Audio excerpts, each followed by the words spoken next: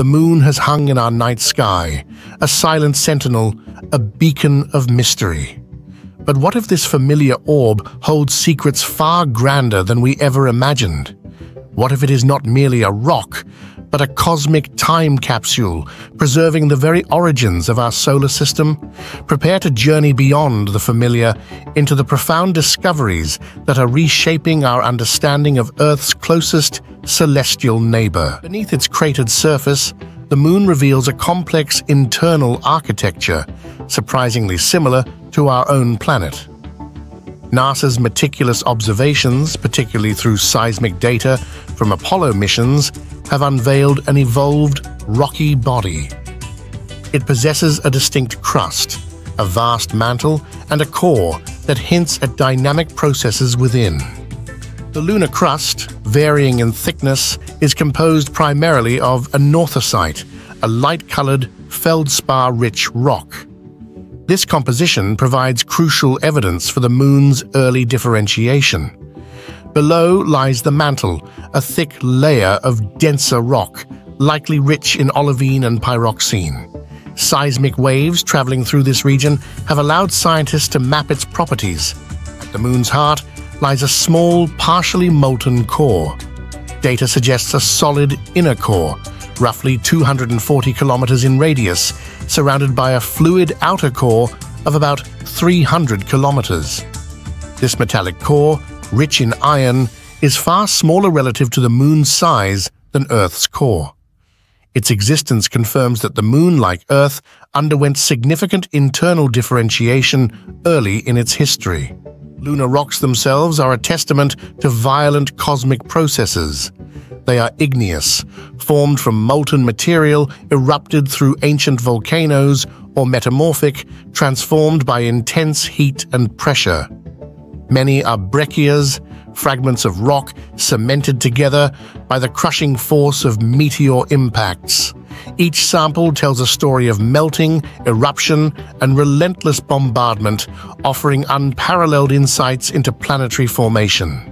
Unlike Earth, which constantly reshapes its surface through plate tectonics, erosion, and volcanism, the Moon is a geological fossil. It lacks a significant atmosphere, liquid water, or active tectonic plates. This geological inertia means its surface preserves an astonishingly complete record of its past, making it an invaluable archive of the early solar system. The oldest moon rocks ever discovered are truly ancient, predating the oldest known Earth rocks. One particular sample, collected during the Apollo 17 mission, has been dated to approximately 4.46 billion years old. This age places its formation just after the Moon itself coalesced, providing a direct window into the conditions of the early solar system. It tells us about the primordial crust that formed as the Moon cooled. This remarkable preservation allows scientists to piece together the Moon's early history, a period of intense bombardment and rapid evolution. The lunar surface is a testament to the chaotic conditions that prevailed in the inner solar system billions of years ago. By studying these ancient rocks, researchers can infer the composition and processes of the early Earth, whose own primordial record has largely been erased. The Moon is not just a neighbor, it is a mirror reflecting our own planet's deep past. The Moon's surface is a testament to a violent past, scarred by countless impact craters. These circular depressions, ranging from microscopic pits to vast basins hundreds of kilometers across, are more than just geological features. They are cosmic clocks, providing a chronological framework for understanding the history of the inner solar system. The sheer density and variety of craters offer an unparalleled record of bombardment. By studying the superposition of craters, which crater lies on top of another, scientists can establish relative ages.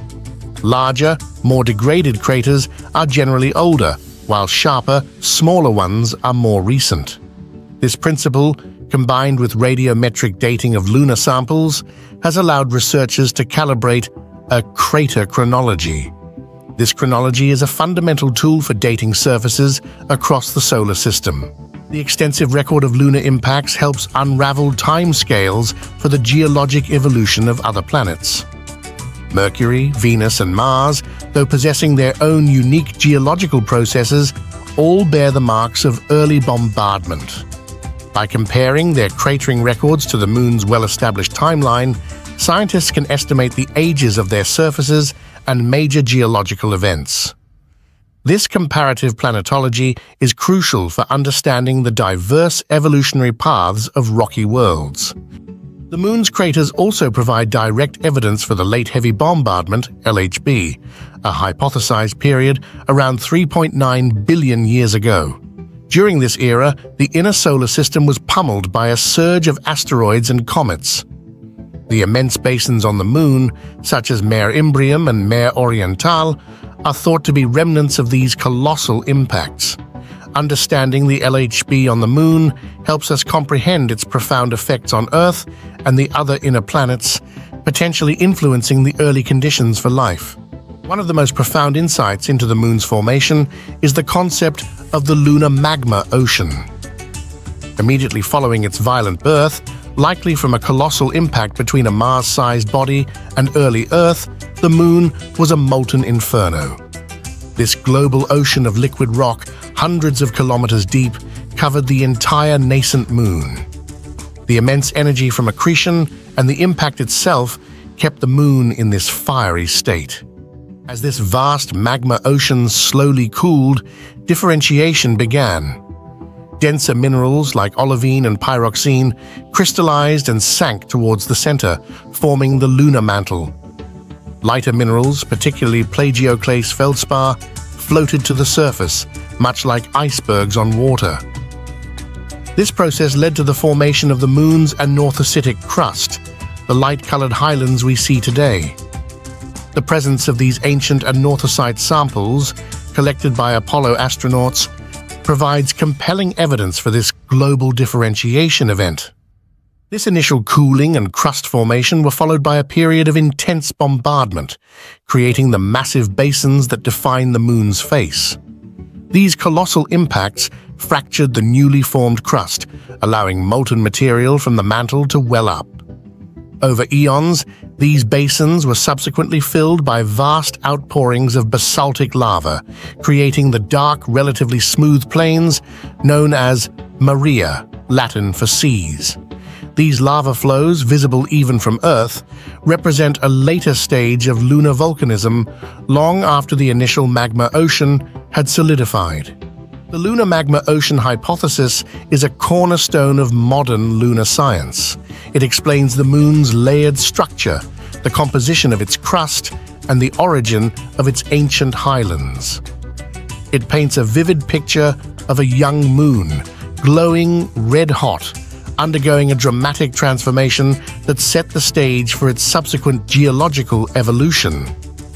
Understanding this fiery genesis is key to unlocking the secrets of planetary formation across the cosmos. For decades, the Moon was considered a bone-dry, desolate world. This perception began to shift, with tantalizing hints and then definitive proof of water. This discovery has revolutionized our understanding of lunar geology and holds immense implications for future human exploration. Water on the Moon is not just a scientific curiosity, it is a potential game-changer for sustainable lunar presence. Water exists on the Moon in various forms and locations. Some is hidden within the grains of lunar dust or regolith, particularly in sunlit areas. These are not pools of liquid water, but rather water molecules, H2O and hydroxyl, OH groups, adsorbed onto the surface of mineral grains.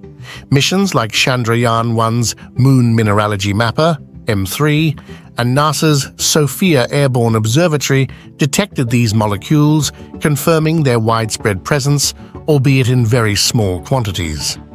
This surface water is thought to be constantly created and destroyed by interactions with the solar wind. The most significant reservoirs of water ice are believed to reside in permanently shadowed regions, PSRs, near the Moon's poles.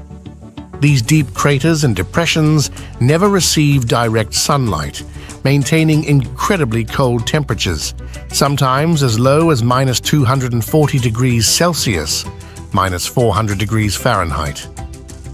These frigid traps act as cold storage for volatiles, including water ice accumulated over billions of years from comet and asteroid impacts or even from solar wind interactions. Missions like Lunar Prospector and El Saros, Lunar Crater Observation and Sensing Satellite, provided strong evidence for substantial ice deposits in these PSRs. El Cross, by intentionally crashing a spent rocket stage into a polar crater, directly detected water vapor and ice particles in the resulting plume. The presence of water, particularly in the form of ice, transforms the Moon from a barren rock into a potential outpost. Water can be processed into breathable oxygen for astronauts and hydrogen for rocket fuel. This in situ resource utilization, ICERU capability, could drastically reduce the cost and complexity of future lunar missions. Instead of launching all necessary supplies from Earth, future lunar inhabitants could live off the land, making a sustained human presence on the Moon a far more achievable reality. The search for and characterization of lunar water continues to be a top priority for lunar science and exploration. The quest to understand our Moon is far from over. It is entering a new, exciting phase. NASA continues to push the boundaries of lunar exploration through groundbreaking missions like the Lunar Reconnaissance Orbiter, LRO, and the ambitious Artemis program. These initiatives are not just about scientific discovery, they are about preparing humanity for a sustained presence beyond Earth. Since its launch in 2009, the Lunar Reconnaissance Orbiter, LRO, has been a tireless cartographer of the Moon. Circling in a low polar orbit, LRO has meticulously mapped the lunar surface with unprecedented detail. Its suite of instruments has provided high-resolution images, precise topographic maps, and thermal data. LRO's mission is multifaceted. It identifies potential future landing sites, assesses lighting conditions, and characterizes the radiation environment. Its data has been instrumental in confirming the presence of water ice in permanently shadowed regions and understanding the lunar thermal environment.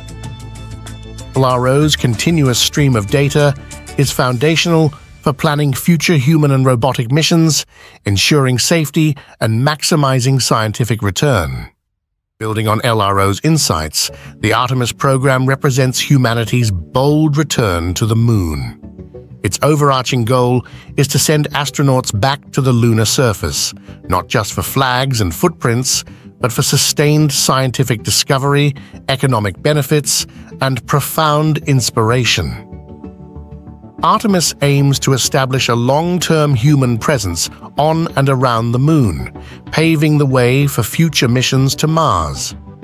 The program is designed in phases, starting with uncrewed test flights, Artemis 1, followed by crewed orbits, Artemis 2, and ultimately human landings, Artemis III and beyond. Artemis is a complex endeavor, leveraging cutting-edge technology.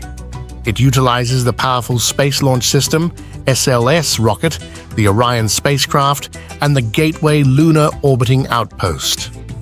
The program emphasizes international collaboration and commercial partnerships, fostering a new lunar economy. By returning to the Moon, NASA seeks to unlock new scientific knowledge about the solar system, develop technologies for deep space exploration, and inspire a new generation of explorers. The Moon is no longer just a destination.